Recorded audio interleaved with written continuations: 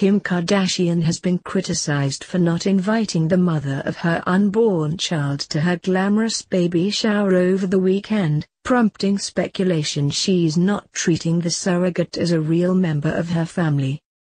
The 37-year-old, who already has daughter North and son Saint with Kanye West, invited her whole family and loads of friends to the pink-themed party on Saturday.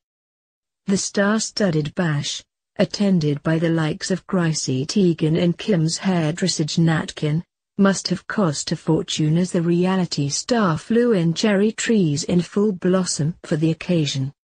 She'd also had the place decked out with flowers and pink lighting to set the scene. But one notable guest was missing from the fun, the woman actually carrying Kim's baby. She and Kanye turned to the surrogate mum for their third child after Kim suffered through 2 pregnancies herself.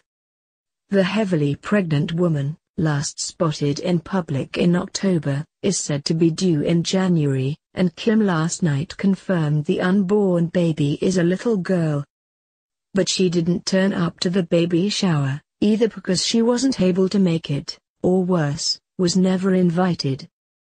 It came amid reports Kim and Kanye have had minimal contact with their surrogate, rarely visiting her and keeping the whole process hands-off. According to TMZ though, the famous couple are still receiving updates about the woman's health and that of the baby.